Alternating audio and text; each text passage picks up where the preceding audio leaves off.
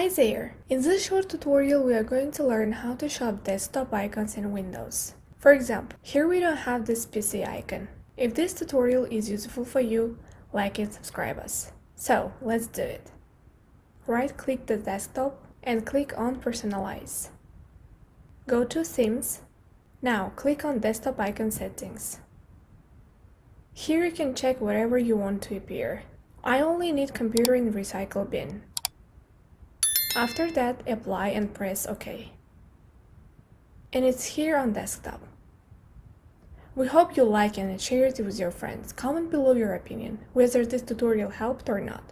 Thank you for watching and supporting us. Ta-ta for now!